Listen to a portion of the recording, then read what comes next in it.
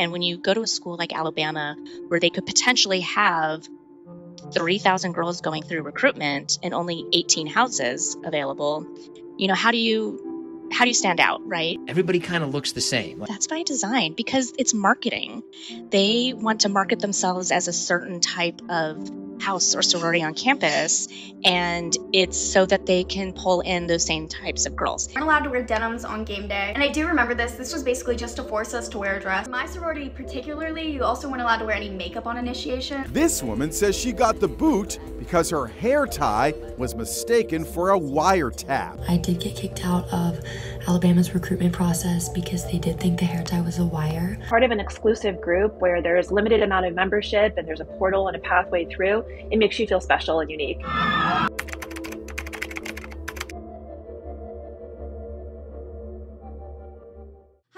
It's Isabella here and welcome back to the channel. So today's video, we are going to be covering the infamous Bama Rush. You guys know every year on a very special time, we see tons of TikToks and posts about Bama Rush, where a bunch of people are running and, well, rushing. They're rushing to join a Bama sorority, right? Now, so many people are curious about this. And I was like, you know what would be fun?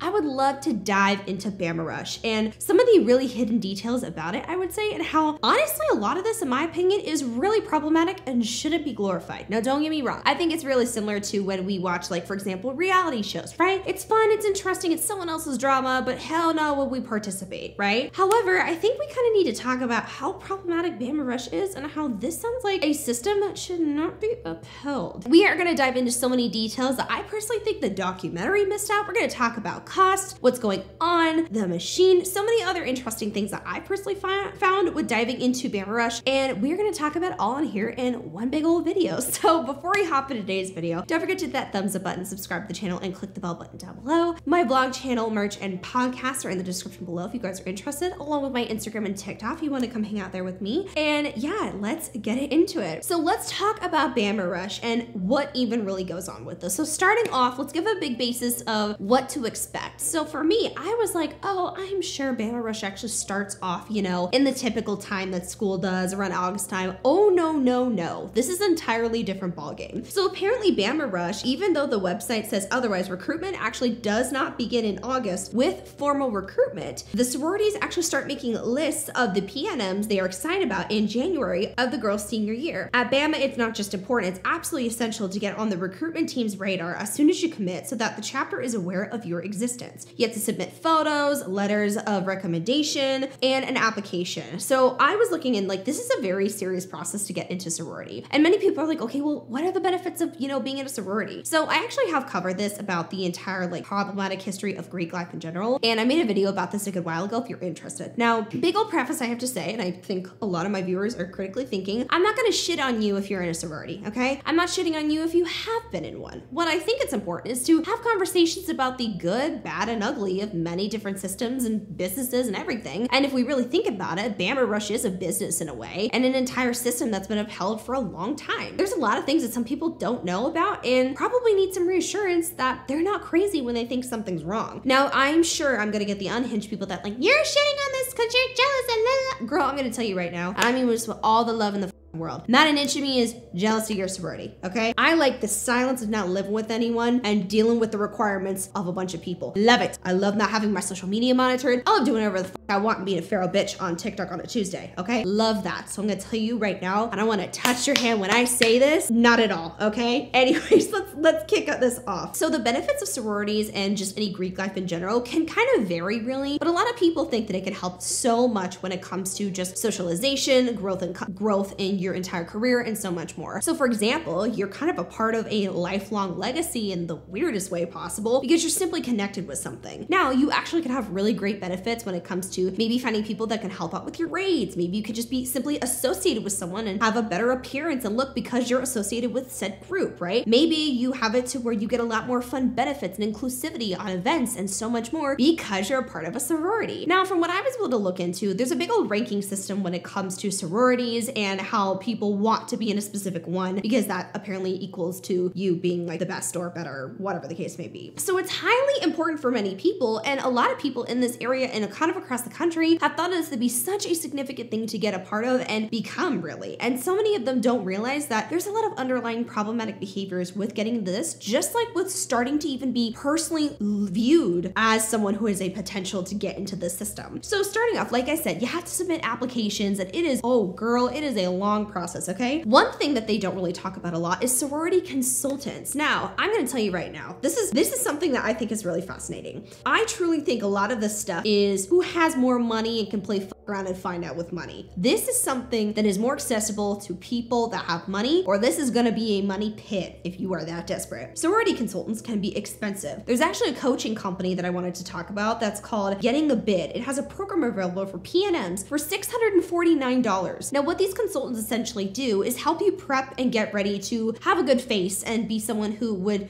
be wanted by said groups. Now, to me, that sounds insane, okay? That sounds unhinged to want to pay someone to coach you to get into a girl group. I don't know, that kind of gives me the ick in 5 different ways, but I'll just leave it at that. Another example is Sorority Prep, which offers one 3-hour class for $500. And according to a 2021 Fortune article, Hiking in Heels is another one that offers 2 packages to PNMs. One premium package for $1,496 and another elite package for $2,975. Now, what these will really include is essentially coaching you on how to put the best application, how to talk to them, how to like they will coach you on essentially becoming the perfect person that a sorority would want to recruit, so you have the best opportunities possible to get into one, or the best one for that matter. Sam walks up the stairs to her first sorority. She hears chanting in the background, and the president welcomes her to the sorority. She cannot help but wonder, what questions are the members going to ask me? What should I say? And when she crosses the threshold, a member walks up to her and says, "Hi, welcome to XYZ. My name is Bailey. What's your name?" And after she walks out of the sorority, she says, "That was so easy. I just have to answer the members' questions. I can do this."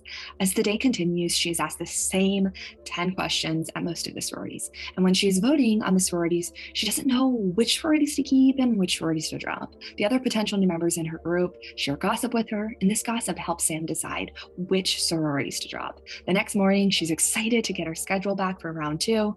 When she gets it, she's shocked. The maximum number of sororities she could have been invited back was 10. She's only invited back to 5. And now she starts to panic. She wonders, did I do something wrong? Am I not pretty enough? This is not fair. I got recommendation letters. I have a 4.0 GPA. I was in the National Honor Society and president of 3 clubs. The YouTube videos I watched did not prepare me for this situation. And the story I just shared is common for a lot of potential members during sorority recruitment. Most potential members are not invited back to the maximum number of sororities for each round, and they're dropped from sororities they like.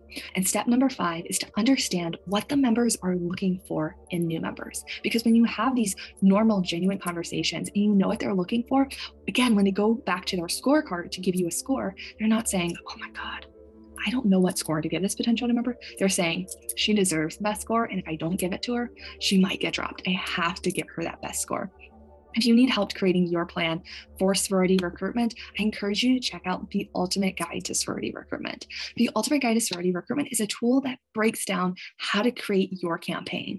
Additionally, you're going to avoid the 3 conversation mistakes that most potential members are making, and these mistakes lead to them getting dropped. Now again, most of us, many people just don't have $2,000 lying around, and many people who are trying to attend college, again, don't really have money to just mess around when it comes to this. So a lot of people may be purchasing, maybe trying to work with consultants, and they might not even have the funds to do so. Or if you do, then it's just a very easy expense that some of these girls' parents drop, quite frankly, and they're able to just easily get all these training. Now my thing is with the consultants alone, this sounds like a whole lot of effort for, again, just simply joining a group of people. Paying in to have friends is what I like to think of it. Now here's another quote that I actually found that was really fascinating. Although it's expensive, it's nothing compared to the money PNMs are paying to actually rush. Between the fees, clothes, dues, and more, actually the Bama Rush documentary on HBO valued rushing at the University of Alabama to cost $8,300. So if you're thinking twice about spending the money on a sorority rush consultant, you may want to think about whether rushing is something in your budget too. Hiking in Heels co-founder Stasia Damron told Elite Daily, "The sorority views recruitment as an investment. As someone is going through college on a full scholarship and plans on working the entire time they're in college, recruitment might not be something that they are seeking out." So I think that statement alone should talk about how this is exclusive for people who, I'm gonna say it, have parents' money, okay? When I went to college, which was in 2018 when I first started, girl, it was expensive. I literally worked, and it's expensive as hell. And honestly, thinking of it as investment, I think is such an odd thing. Like, why? I can't wrap my noggin around wanting to invest money into something like this. What are the true benefits? People's view of you? Like, that's the only thing I can truly wrap my head around it. So real quickly, I know we talked about benefits when it comes to joining a sorority, but I wanted to actually whip up an exact example and lists that are benefits allegedly from joining a sorority that's a part of Bama Rush. So this is something I found on a website for this sorority, and I want to kind of go through because I feel like, again, these benefits are severely overhyped. So for example, let's start with leadership, right? I know they're talking about providing many ways to have leadership development opportunities. Here's the thing though, I completely disagree with that, because if we really think about all the rules, regulations, and things that you have to follow, that's actually fighting completely against the concept of teaching you leadership. And it's more teaching you how to abide by the rules, follow everything strictly, and if anything, follow old dated rules that have no benefit to you. The second one I want to talk about is scholarships. And while absolutely scholarships are so significant, one, I feel like if anything, cost of being a part of sororities is really expensive, so that's already a big problem in itself.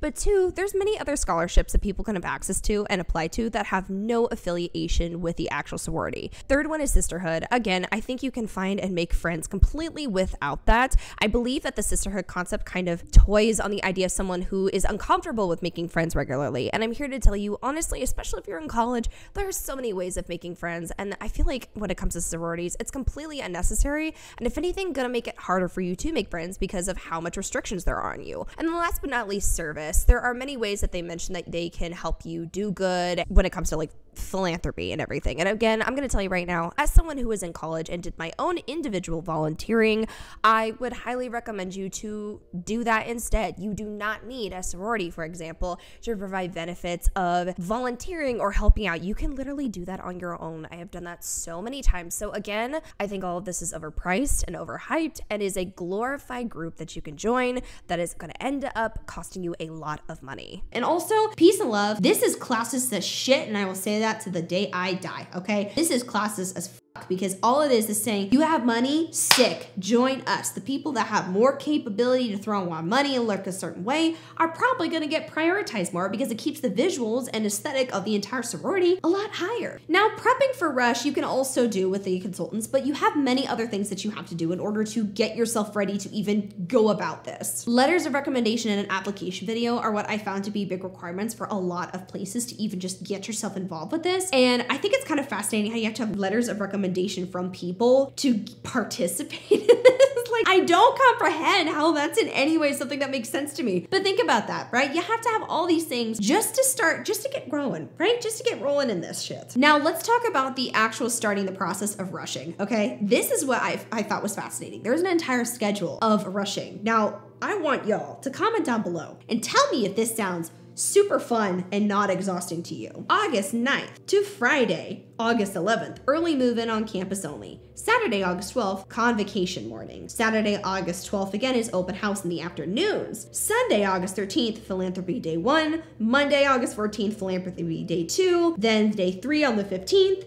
Then 16th is Sisterhood Day. The second Sisterhood Day is on the 17th, and the third is on the 18th. And then Preference Day 1, August 19th, and Sunday, August 20th is Bid Day. That is a shit ton of days of not working and not working on a bunch of shit when it comes to like preparing for school. I'm sorry, hell no. That sounds like absolute chaos. That's a lot of effort, of course, for someone to be putting in there. And think about all the effort you have to do to have a good outfit, right? To have yourself put together completely, to keep yourself great and good to go. And again, enticing for all these people, not to mention remembering the rules, remembering how to speak to the people that you're interested in impressing. Just sounds completely exhausting and, in my opinion, not worth it. I truly think that the value in this has simply been put by people who have made a value. There's truly, in my opinion, no actual value there. And I think it's way more problematic than we realize. And again, sure, we're gonna see a bunch of people that have designer things that are getting dressed up, you know, to go to all these events to get ready for college. But if we really think about it, this is honestly a really odd system that people get so excited for. With rushing, there are, again, like I said, rules that you have to follow. So for example, I'll have some pop up on the screen over here of how there's certain people you actually cannot converse with or talk to while while you're rushing, or if you're actually a part of the sorority, helping other people rush as well. There's certain things you can't say, there's certain time limits you can't pass, or you can get fined, so much more. The amount of horror stories I've personally seen of people having to be fined for things and minor things at that is insane. So this is honestly, in my opinion, a money pit. And this is just for getting started. We are just touching the surface level of this, okay? So let's get into money. I know we briefly mentioned that previously, but I want to kind of dig into it a little bit further because again, I think it's a big topic when it comes to Bama Rush. According to the university, members spend more than $4,000 on fees per semester just to be a part of this. However, for those living in the house with added meal fees, that could go up to around $7,500 per semester. So again, that's not including like your school. That is how much money you have in order to be a part of these sororities. That is a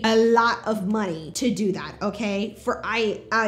Shit, hell no. That is not something that's worth it. And then $7,500. There was another girl actually by the name of Jess who claimed a sorority tried to charge her $3,200 for missing recruitment. Now I know so many people are gonna be like, but it looks so fun and they look like one big happy family. I'm gonna tell you right now, a system that runs like this is not always gonna be a big happy family. I don't care if I'm called a hater, girl boss. That is not normal to fine people and charge people for very, very small things, or someone just simply doesn't want to do that.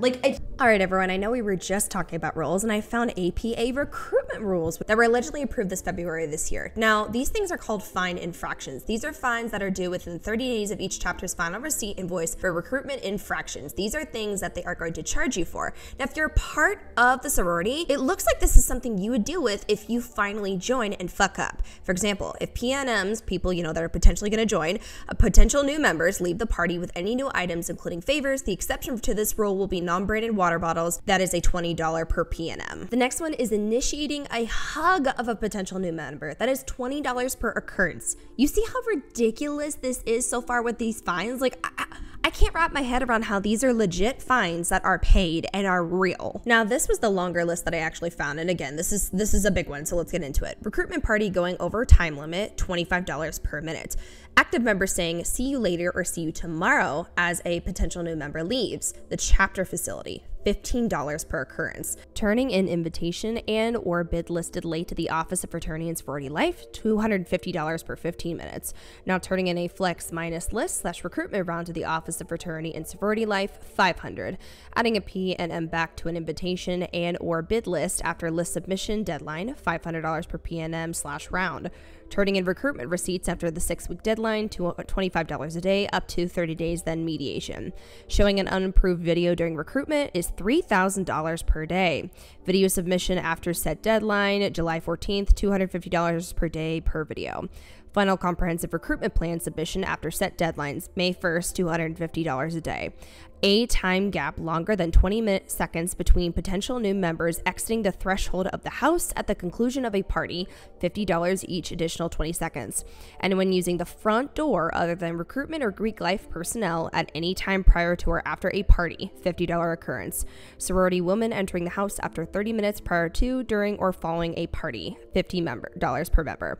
Chapter writing any writing correspondence, including preference letters to potential new members, $100 occurrence. Degrading of another sorority, $200 occurrence. Improper, unauthorized commenting on a potential new member's social media, beginning May 1st, extending to the time bids are distributed, $200 occurrence and or referral for mediation. Improper, unauthorized communication with potential new members using text, direct messaging, and or personal interactions beginning May 1st and extending to the bids are distributed, $400 per occurrence and or referral for mediation. Friend requests from chapter Instagram accounts to potential new members after May 1st, $200. Friend requests to potential new members after August 1st, $200 occurrence and or referral for mediation. If any chapter meets or exceeds the contact fines of $2,500, they will be subject to the panelitic judging process. Members of recruitment team resigning after the May 1st deadline, $200 occurrence.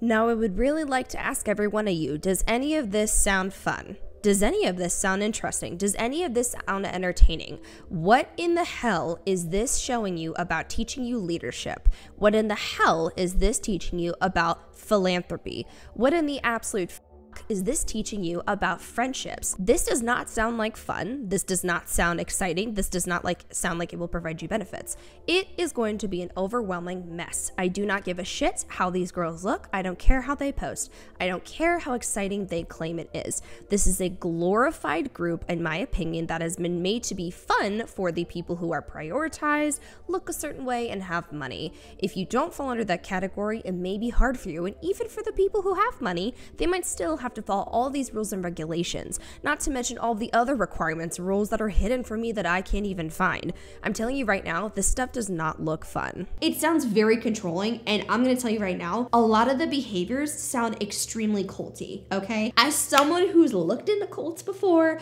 this behaviors and practices sound very gatekeepy, it sounds very problematic, and peace and love, it sounds like you are not gonna be in a very safe area and you're gonna be shamed if you don't spend money, if you don't act a certain way, and that does not sound like a welcoming, good environment ever. Now, another thing that I noticed too is when you apply, you also have to spend money just to even apply. It actually says starts May 1st of 2023 for the application. You have to at least drop around $375 just to apply. Just to apply. I'm sorry, who the has application money like that? $375, this is not normal, okay? The only people that think it's normal are thinking that this is some incredible opportunity. I'm gonna tell you right now, it is not. It's not. This is actually insane. So now when it comes to investment, right, and how much money is really flowing through this, a lot of people on the Greek life side and member side have a certain amount of money that they have in order to host events and things like that when it comes to rushing it in the house. Actually, according to a booklet that I was able to find, you can't exceed a level of $40,000 for a lot of this stuff, which is kind of wild to me how a sorority has access to that much money just for random little fun things. You see what I'm getting at? And don't get me wrong, I know there's a lot of sororities and organizations that are like, oh, well, we do a lot of philanthropy, right? We help people out. There is no need for that much money to be flying out just for random stuff. You could use that money instead to help people. But you see how this is a system that's uplifting a specific culture and lifestyle, and they're enticing people to join. It's more of a business and moneymaker, in my opinion, than actually benefiting you. However, I think a lot of them want you to think that it's an investment and really worth your time because the entire system as a whole makes a lot of money and honestly funnels probably a ton of money into the university. All right, you guys, now let's kind of start off with when you get in. Now, with all that being said, many people put in links and links in order to even be a part of this, and they go out of their way to write their top schools that they want to join. They dress up, they post on TikTok, they do all the things that they can to make themselves appear to be incredible and more. They practice how they're gonna talk to people so that way they say the right things and look perfect and ladylike. And then let's say you get into your choice sorority and everyone's excited, right? It's not that simple. If anything, you have to watch your back and be very cautious because a lot of rules are in place and there's a lot of favoritism allegedly in a lot of these sororities. So when you get in, there's many different rules that are on sororities versus fraternities. I would like to put that out there. One of the things I would like to say is there is a level of hazing that can exist in both. There's actually been reports that there has been hazing in many different organizations like the sororities and fraternities. However, it's been kept very hush-hush, allegedly, because a lot of people don't want it getting aired out that there's some serious issues, which with that much money going into a system like that, it would understand how a lot of that stuff would be hush-hush and not many people would know about it. Now, real quickly though, I want to talk about some of the rules that are involved when you're actually in the place. Now, this is what's so fascinating to me is I don't think a lot of people have access to the rules before they join. I think they have this facade of, ooh, this looks really good, this looks fun and special, oh my god, I want to join. And then when they join is when they realize, oh shit, there's a lot of requirements for me. And I think that is such a huge red flag to me because additionally, it's really hard for me even to find certain rules. And when they're trying to hide that kind of stuff, I think that should say a lot to you. I think that should say a lot about how this is not an organization that's going to be the best for you, especially if they're hiding the rules and they don't want anyone knowing. Or for example, if you actually can't record in certain parts of the building or you can't even record in certain aspects of the sorority, that should tell you a lot. If they're hiding something like that and they're trying to gatekeep, I'm gonna tell you right now, that means some bad shit's going on and they don't want you knowing, which has led to people actually airing out some of these rules and the ridiculous rules at that. Now, there's allegedly a lot of favoritism, and so with some of these rules, there's a lot of accusations about how some of these rules are upheld for some girls and not upheld for many, which I'm gonna tell you right now, I 100% believe that. But let's talk about what some of these rules are, because some of them are insane. One of them was no wet hair in the lower levels of the house, which is honestly, it was about an appearance thing from what we can see. So allegedly what you have to do is you can't have wet hair. Like, you have to be presentable and good to go. You can't just bum it out, right? And just look a little bit messy on a Sunday afternoon, which is like, that would piss me off, right? Let me wear my hair however the fuck I want to wear, okay? This next one, don't leave the dorms unless outfit, hair, and makeup are done, but you need at least 2 out of 3. Are you kidding me? You see how and I'm gonna tell you right now, this is screaming a big old level of embracing the patriarchy, and I'm gonna say it because why is it that you're so zoned into everyone looking perfect and flawless? So the first rule that I hated is that we were supposed to look presentable if you had your letters. Like, we were supposed to wear makeup if you were gonna wear your letters or wear your pin. And I remember at the beginning, I used to roll out of bed and throw on a sweater that had my letters, and yeah, you weren't allowed to do that. So I sucked at that. The second thing I hated was rush week. You have to learn these chants, and then girls are coming up to the doors and you have to like sing to them, and I just don't like singing, and so I would hide it in my room with my roommate, and one time we got busted, but I never really learned the chants, and so I was always off and I'd have to kind of like lip sync. I just was terrible at that. And then honestly, the third thing is the thing that makes me the most mad is my house mom. She used to hide the food, lock up the snacks at the end of the night. So I'd get home late and I'd be hungry. And like, she literally would lock up the milk. She didn't want us to like drink too much milk or something. I have no idea, but there was so much food and it would all be locked up. So a few times we would break into the kitchen, and it's crazy. It's crazy that she would lock up the milk.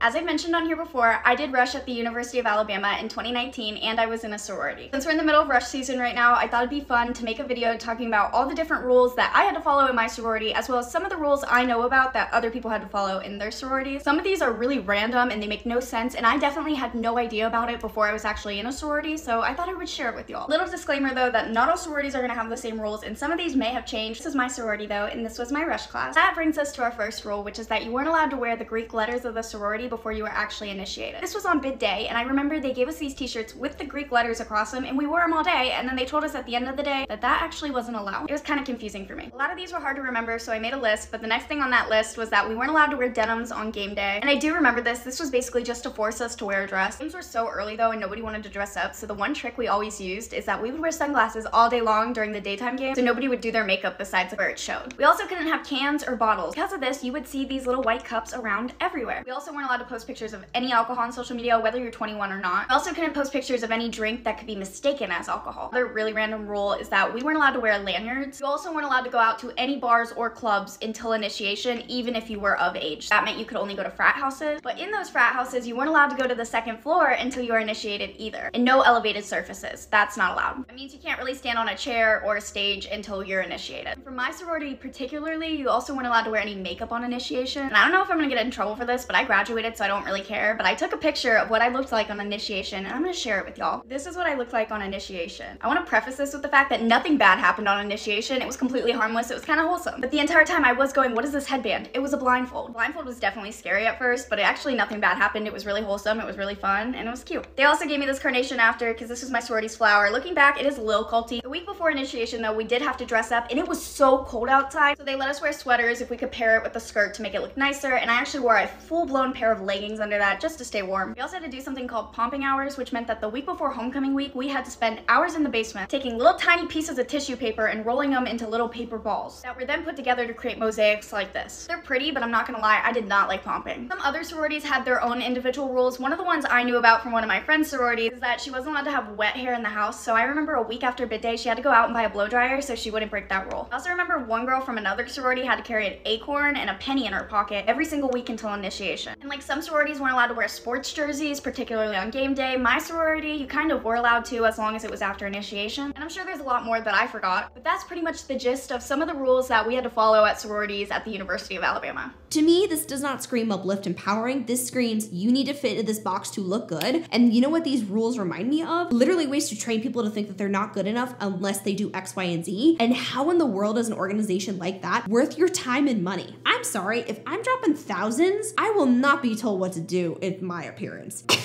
you have got the wrong person. Disrespecting a sister is another rule. Now, the conversation about what disrespect could be really could vary, because again, you might be someone who is in the right talking about something that's happening, but you might be, quote, disrespectful if you are talking about a real problem and it's with someone that's maybe a little bit more favored. You see what I'm saying? Another one, girls who play judge and run the sorority is a little bit of an issue that people have come across. Now, with some of these rules, of course, they have to be kind of held and established, and someone has to do the judging, and so there is usually a group of people that are a part of these sororities who will pretty much put judgment on you and say, you did this wrong and this is what's gonna happen. This literally sounds like a child, like a school playground club. You know what I mean? Where you fucked up and you wore your hair like this and we don't like that. That sounds dumb as shit, okay? And again, think about how if you don't look how somebody wants, right? If you don't behave exactly how someone wants, if you are not the cookie cutter effect that some of these people want, they may possibly put more pressure on you or kick you out because they just want a reason to, not because there's a legit reason to begin with. And in my opinion, there's not enough regulation on these organizations, clearly because they still uphold these really toxic and traditional perspectives. There were many other rules that have been previously mentioned by other creators or just other people have gotten out. For example, having to not being able to talk about certain things when it comes to politics or family or money. There's certain conversations you can't have with certain people because it could be with the wrong person. You might not even be able to post up maybe at a bar or near one because you could be in trouble. Certain aspects of your social media could literally get you in trouble if you post the wrong thing and could lead you being kicked out. Additionally, sometimes if you are around certain people or are around certain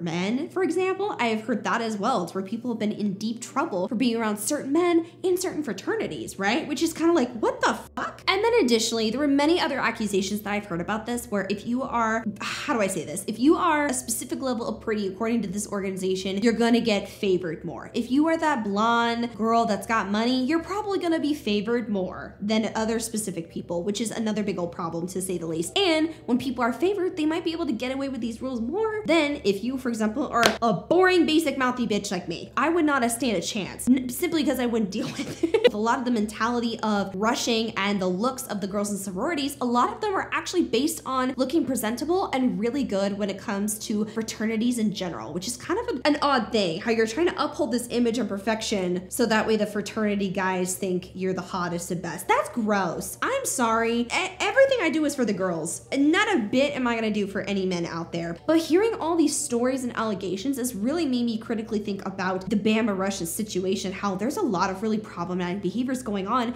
in these organizations. Now, additionally, another aspect that I want to talk about is the involvement when it comes to being a part of sororities. A lot of people can't really hold jobs or do as much as they would want to if they're a part of them because of the amount of outlandish requirements, for example. A lot of people aren't able to, work full-time, so many people who are in these sororities have funding from their parents, which is not a really reasonable thing for many people to expect for that matter. So what do we usually see with people who are joining in these sororities? A lot of people that come from privilege and money, which actually is kind of leading me into another topic that I want to discuss, racism and problematic behaviors within sororities. Now, this one pisses me off. As I was scrolling through a lot of the TikTok of Bama Rush and everything, I noticed something. I was like, they look a lot like me. And I see zero inclusivity. I'm sorry. I don't give a fuck what anyone says about that. That's real fascinating how I mainly see just white women and that's it. That's real fascinating. So actually they've gotten in trouble for this before. So they've actually gotten in trouble for allegedly being discriminatory and not actually being inclusive and very, quote,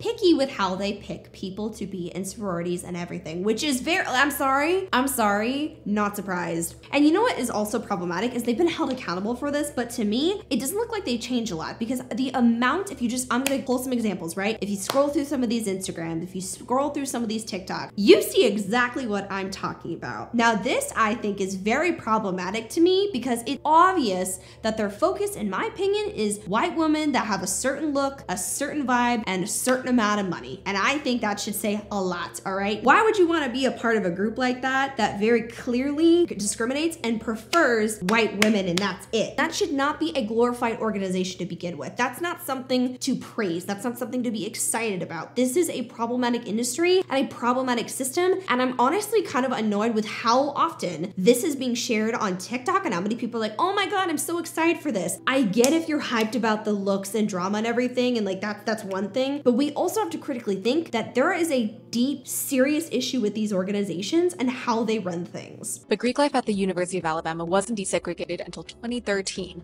when its student newspaper, The Crimson White, revealed that the all-white sororities at the school were still denying Black students. Since then, sororities have become more diverse, but just 1.2% of its members identified as Black in 2019. There have also been recent incidents of racist videos and text messages within sororities. A couple other things that I actually heard from a documentary and many other people as well that I want to read off that I think are significant to this is, quote, you are a woman, but you're in a sorority first, which I think should be a huge red flag for you. When there's an encouragement of losing your self-identity and becoming something you're not, that should be a red flag, and no organization, no matter what the benefits, should encourage you to do that. Next one, you'll lose your self-identity to become this person. Exactly. That's not normal. That is toxic. That will turn you into a anxious, unhappy individual because you're fighting to uphold an image that society can't even keep up with on its own. If society's trends on what's perfect and beautiful and wonderful change often, you can't keep up with it either, babe. Next one, place for people with money and debt pits for those who don't. And I will fully agree with that. Now, last but not least, I kind of want to wrap it up by talking about the machine and why I think this was a really fascinating take on it. So here's the deal. I try to dig a lot into the machine, which is the society and system that was running a lot of really problematic things going on in the Bama Rush world and just Greek life in Alabama. Now, a couple thoughts I wanted to add while I was editing this video is it's kind of mixed. I find a lot of information about the machine, yet there's still a lot of openings in the timeline. There's a decent amount of information that I had to go through, and it was honestly too much for this video, so I am considering making a video about the machine specifically on during another month. If you guys have any other information or submissions on that, please send it my way. But I think the machine overall is a very fascinating topic, and it covers more than just the sororities, and that's why I'm kind of hesitant to cover it further. However, this video is mainly just going to strictly cover how it is interacting with the sororities and Greek life as a whole. The 100-year-old organization that started out as a chapter of the Theta Nu Epsilon fraternity. Eventually, it became known as the Machine because it would routinely elect its own members to the SGA, which is the Student Government Association, basically running Alabama like a machine. Eventually it became Greek-wide, and they brought representatives in from different fraternities and then opened it up to sororities, and now there's 28 different sororities and fraternities involved. Mind you, these are the 28 primarily white sororities and fraternities because the desegregation didn't happen until 2013. A lot of it is rooted in white advocacy, and it can be seen through different periods of history. There's an Insider article that has 10 different examples of showing how the machine has rigged Alabama politics, but I'll just kind of put some up here if you want to pause and read any of them. There were a lot of congressmen, senators, people that used to be a part of the machine, and they used it to help them get the power to get where they are now. Granted, it's not like that anymore, I don't believe, but it is interesting to note how much political power that they were able to attain by a secret society at the University of Alabama, where they held meetings in a basement of a fraternity. Then we get to 2013, which they talk about desegregating the sororities in 2013 in the documentary, but they never actually talked about the voter fraud scandal, which I found super interesting that they didn't even touch on it. There was a race for the Tuscaloosa City Board of Education where Carson Kirby here was backed by the machine. There were reports of sorority and fraternity members changing their voter registration to Tuscaloosa, and then there were incentives given like limo rides and free drinks and stuff like that, and parties that they would hold if you were to go out and vote in the election. And then to no surprise, Kirby ended up winning in a landslide. I was uninvolved. I did not commit any voter fraud. Let's get that out of the way. But I did have friends that were forced to wear certain political t-shirts that endorsed Kirby. I did have friends change their addresses and commit voter fraud. And there were definitely people highly encouraging us to do these things in order to get the incentives. And it wasn't the first time someone had tried to convince me to vote a certain way. Any sorority or fraternity involved has a representative, then that representative would come back and, tell you in your chapter everything you need to know in regards to what you're supposed to be doing. You know, they may say, hey, vote for this person for homecoming queen, and then screenshot who you voted for and send it to us so we have proof, and then we'll fine you if you didn't do it. I could go into even more detail about this and about how scary the representative was that yelled at us about pumping for homecoming, because that was fucking ridiculous. If I die in mysterious circumstances after making this, you'll know why.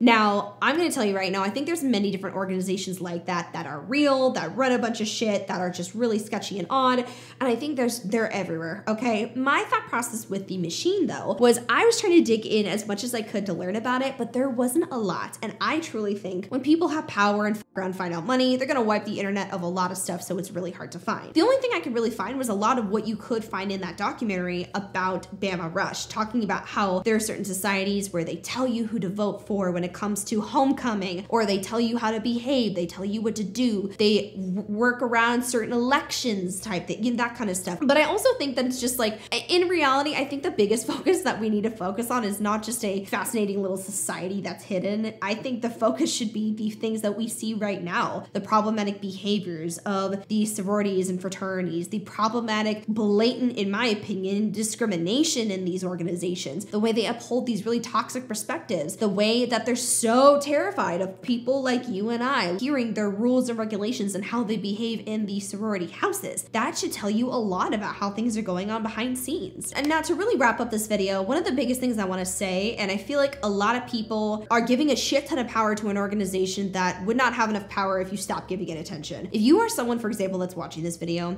and if you don't like what's going on, if you actually hear some fucked up things, you can advocate for yourself. This is something I will forever do because I like talking about advocating for yourself and empowering people to go for it, okay? If you don't know, Kansas, where I'm at, is a one-party consent state. Alabama is also a one-party consent state. What does that mean? You can record things. You can record phone calls, right? And you don't have to get the other person's permission. So in conclusion, I'm not a legal professional, I'm just saying, you want to record shit and air it out, you are not needing to deal with their bullshit. If someone is mistreating you, that's not normal. If someone's giving an excuse that this is just how it is, I don't give a shit. Things like that should not be happening. If you think something's wrong, you have every right to talk about it. You have every right to air it out. You have every right to share your perspective inside of things, and you do not have to listen to some of these goofy assholes. I'm gonna tell you right now, I've met some mean ass people in my world, and some of them feel real empowered to threaten to sue you and everything, and a lot of them don't have the case to do that. Now here's the thing, wrap this up though, final thoughts with Bama Rush, the entire organization. I think it's old and sexist and very classist. I think there's also some very deep racism attached to this, and I think there's a lot of issues of discrimination and upholding a very old toxic system and perspective that should die, and I'm saying that in all honesty. There's certain things like traditions and whatever that I totally get, but there should not be an upholding of a system that wants to specifically select women that look like me to join versus other people who don't look like that. Like, that's not normal, right? It shouldn't be normal to shame people for not looking a certain way. It shouldn't be normal to drop that much money just to simply be a part of a bougie ass friend group. It should not be normal to be a part of an organization where the men get to dictate who has the hotter group or is the best sorority. That's not normal, okay? Moral of the story, as I've looked into the documentary, as I've looked into new information about Bama Rush and so much more, I've kind of come to the realization that there's a lot of really problematic behaviors and things going on behind those glamorous TikToks that we would see on Bama Rush every year. And I feel like we have to realize that we have a big power in how we engage in some of this content. And I would like to say too, that system is not powerful if you don't give it the attention it wants. And I'm just saying, if you are someone who's like, oh God, I want to join out of FOMO, girl, you're probably gonna be saving a lot of money and having a fucking blast if you don't join, okay? Do not feel bad or humiliated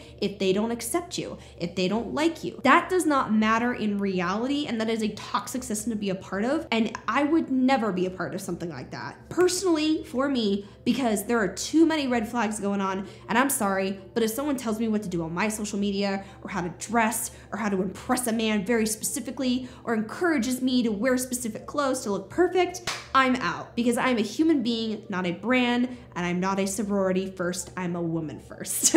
So that was it for today's video. I hope you guys enjoyed kind of diving into Bama Rush and the fascinating things that I found. Comment down below if you guys have had an experience in Bama Rush. Maybe you were someone who was a former member, or were going to Rush and then maybe you did Rush, you didn't get in, whatever the case may be. Share your details down below because I would love to kind of talk about it and like get your insights. Again, we're not victim blaming, we're not victim shaming. Thank you so much for watching. Don't forget to like, comment, share, and subscribe to the channel, and I will see my angels in the next video. Bye!